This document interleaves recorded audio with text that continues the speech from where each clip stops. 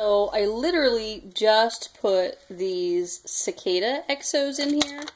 I've been feeding these to my crabs for a couple years now. I finally got to the bottom of my jar, so I just kind of dumped them all in here.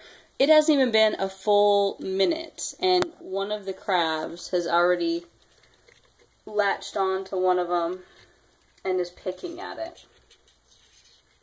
So the cicadas are singing now. If I can remember, later in this summer when they start to shed, I'll go out and collect some more.